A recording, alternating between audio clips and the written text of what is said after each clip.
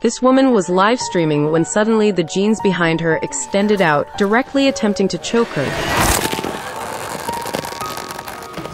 The cameraman was bewildered, not understanding what was happening. Then, the jeans eerily stood up and charged towards the crowd, causing chaos. On the other side, a man opened the box containing the jeans, and he immediately took a liking to them. Carrying the jeans, he went to the warehouse. Just as he was about to put them on, he was bitten by the zipper of the jeans.